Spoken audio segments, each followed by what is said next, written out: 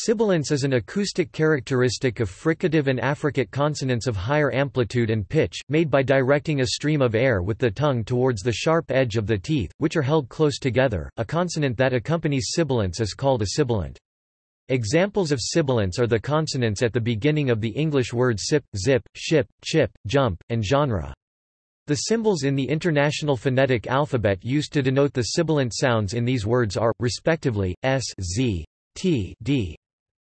More specifically, the sounds t, d, as in chip and jump, are affricates, whereas the rest are fricatives. Sibilants have a characteristically intense sound, which accounts for their paralinguistic use in getting one's attention, e.g. calling someone using pissed, or quieting someone using shish. In the alveolar hissing sibilants s and z, the back of the tongue forms a narrow channel is grooved to focus the stream of air more intensely, resulting in a high pitch. With the hushing sibilants, occasionally termed shibilants, such as English t and d, the tongue is flatter, and the resulting pitch lower. A broader category is stridents, which include more fricatives such as uvulars than sibilants. Because all sibilants are also stridents, the terms are sometimes used interchangeably. However, the terms do not mean the same thing. The English stridents are f, v, s, z, t, d. Sibilants are a higher-pitched subset of the stridents. The English sibilants are s, z, t, d. On the other hand, f and v are stridents, but not sibilants, because they are lower in pitch. Stridency refers to the perceptual intensity of the sound of a sibilant consonant, or obstacle fricatives or affricates, which refers to the critical role of the teeth in producing the sound as an obstacle to the airstream. Non-sibilant fricatives and affricates produce their characteristic sound directly with the tongue or lips etc. and the place of contact in the mouth, without secondary involvement of the teeth. The characteristic intensity of sibilants means that small variations in tongue shape and position are perceivable, with the result that there are a large number of sibilant types that contrast in various languages.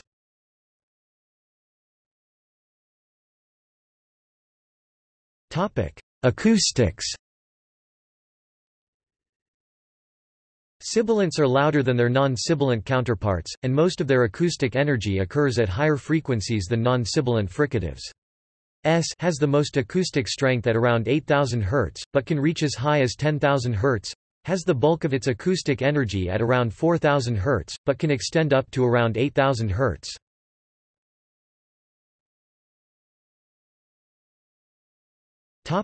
Sibilant types. All sibilants are coronal consonants made with the tip or front part of the tongue, however, there is a great deal of variety among sibilants as to tongue shape, point of contact on the tongue, and point of contact on the upper side of the mouth. The following variables affect sibilant sound quality, and, along with their possible values, are ordered from sharpest highest pitched to dullest lowest pitched. Tongue shape, grooved, alveolo-palatal, palato-alveolar, retroflex. Place of articulation, point of contact on the upper side of the mouth, dental or denti-alveolar, alveolar, postalveolar, palatal. Point of contact on the tongue, laminal, closed. See below, laminal non-closed. Apical, subapical. Generally, the values of the different variables co-occur so as to produce an overall sharper or duller sound. For example, a laminal denti-alveolar grooved sibilant occurs in Polish, and a subapical palatal retroflex sibilant occurs in Toda.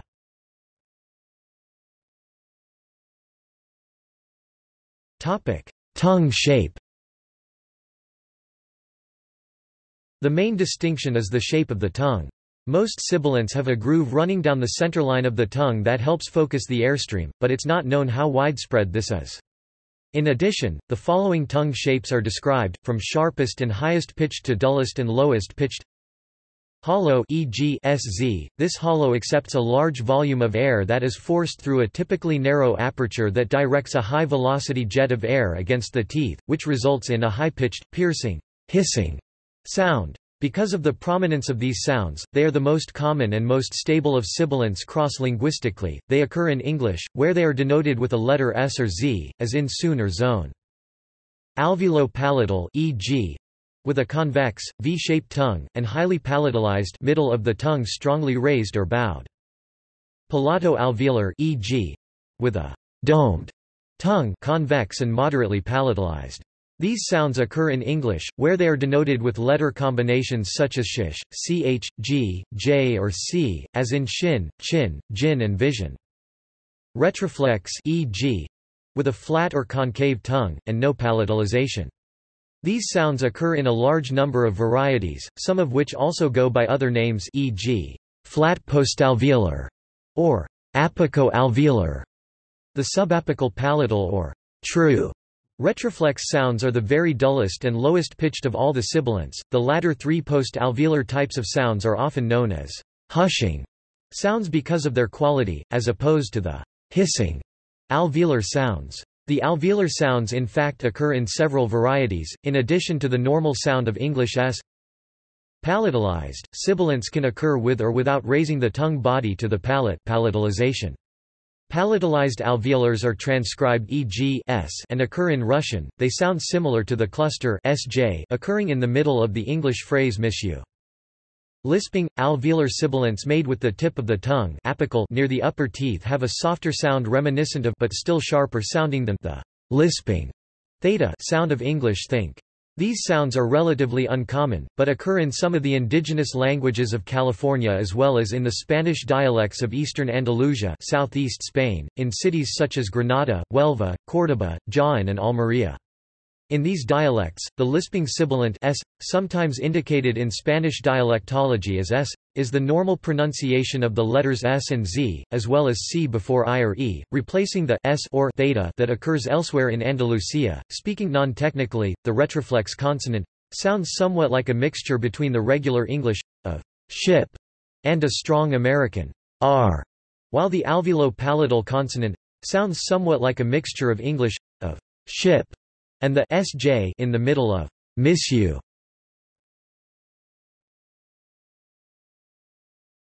Topic: Place of articulation.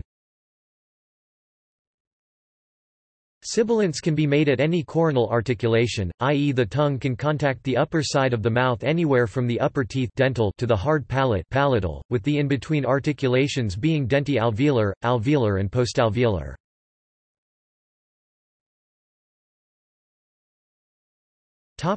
Point of contact on the tongue.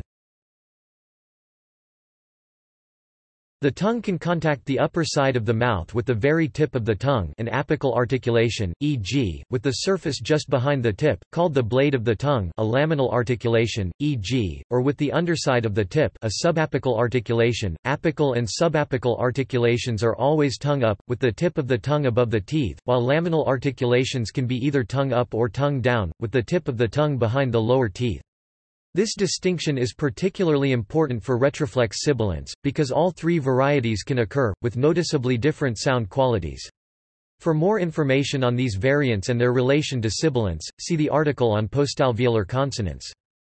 For tongue-down laminal articulations, an additional distinction can be made depending on where exactly behind the lower teeth the tongue tip is placed. A little ways back from the lower teeth is a hollow area or pit in the lower surface of the mouth. When the tongue tip rests in this hollow area, there is an empty space below the tongue, a sublingual cavity, which results in a relatively duller sound. When the tip of the tongue rests against the lower teeth, there is no sublingual cavity, resulting in a sharper sound. Usually, the position of the tip of the tongue correlates with the grooved versus hushing tongue shape so as to maximize the differences. However, the palato-alveolar sibilants in the Northwest Caucasian languages such as Uzbek are an exception. These sounds have the tongue tip resting directly against the lower teeth, which gives the sounds a quality that Catford describes as hissing-hushing. Ladefoged and Madison term this a closed laminal postalveolar articulation, and transcribe them following Catford as s, z, although this is not an IPA notation. See the article on postalveolar consonants for more information.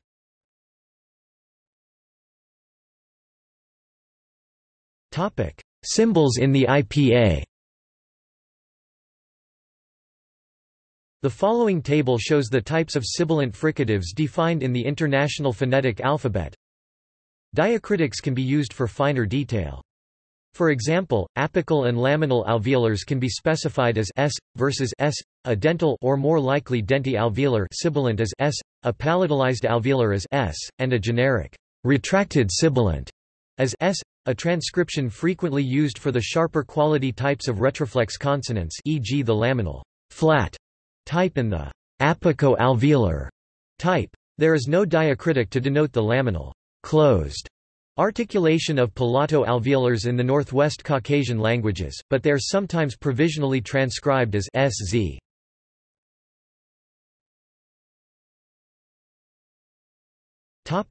Possible combinations.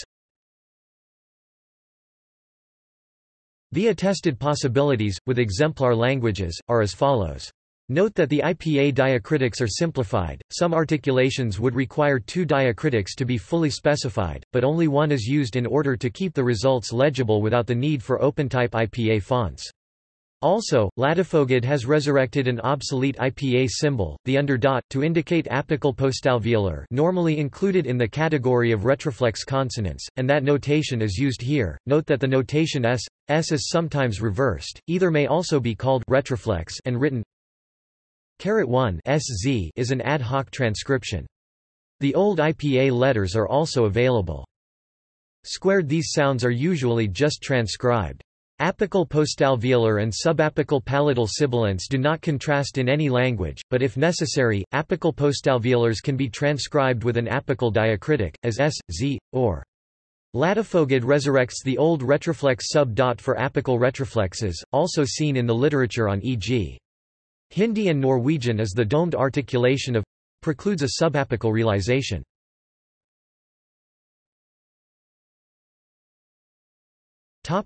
Whistled sibilants. Whistled sibilants occur in speech pathology and may be caused by dental prostheses or orthodontics. However, they also occur phonemically in several southern Bantu languages, the best known being Shona. These have been variously described as labialized but not velarized, as retroflex, etc., but none of these articulations are required for the sounds. Using the extended IPA, Shona SV and ZV may be transcribed S, and Z. Other transcriptions seen include purely labialized S, and Z, Lattifoged and Madison 1996, and labially co-articulated S and Z, or S, and Z, beta. In the otherwise IPA transcription of Shona in Doak 1967, the whistled sibilants are transcribed with non-IPA and TD.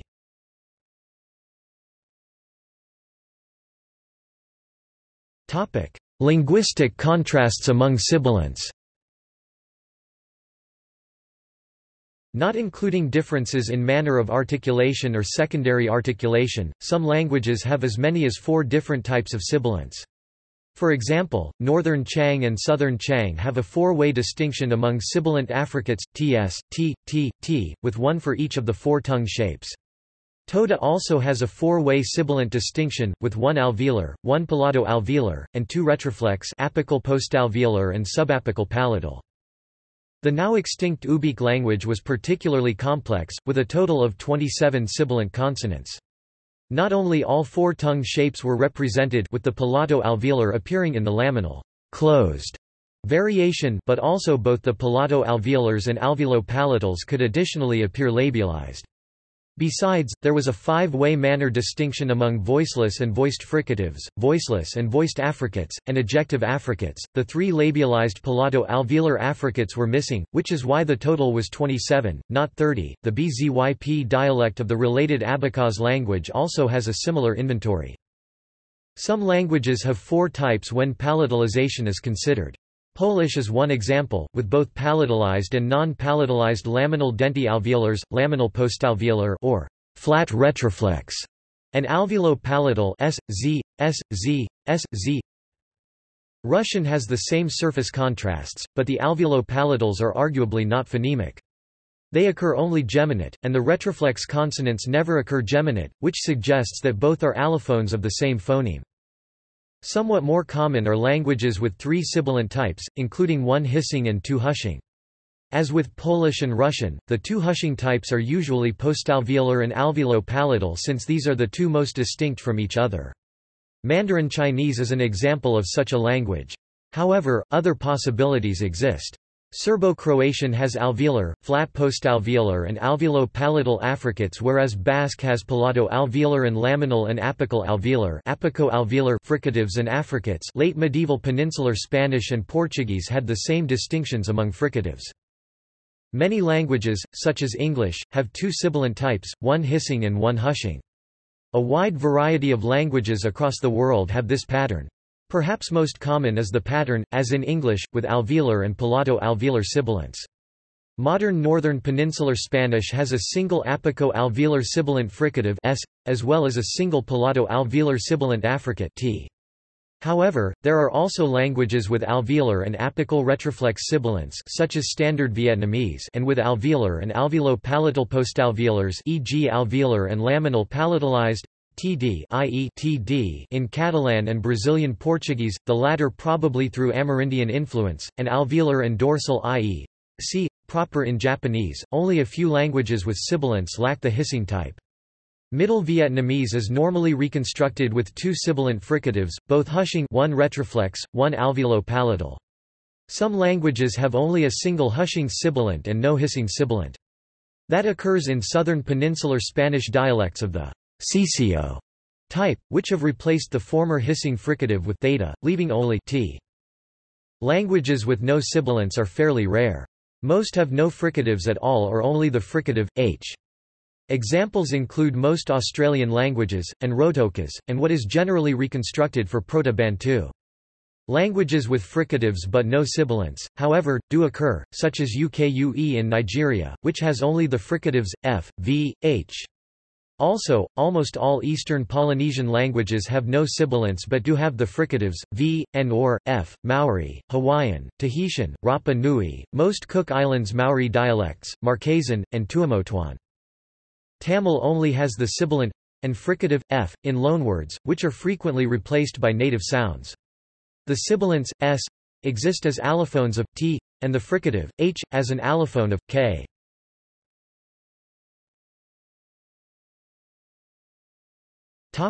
Contested definitions. Authors including Chomsky and Halley group f and v as sibilants. However, they do not have the grooved articulation and high frequencies of other sibilants, and most phoneticians continue to group them together with bilabial beta and interdental theta as non-sibilant anterior fricatives. For a grouping of sibilants and f, v, the term strident is more common. Some researchers judge f to be non-strident in English, based on measurements of its comparative amplitude, but to be strident in other languages, for example, in the African language U, where it contrasts with non-strident. The nature of sibilants as so-called obstacle fricatives is complicated. There is a continuum of possibilities relating to the angle at which the jet of air may strike an obstacle.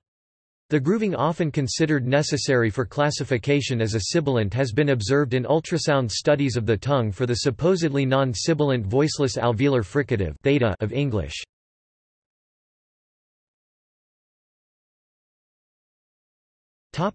See also: deessing, plosive consonant, shibboleth, SJ sound, strident vowel, voiceless alveolar retracted sibilant, voiced apicoalveolar fricative. Notes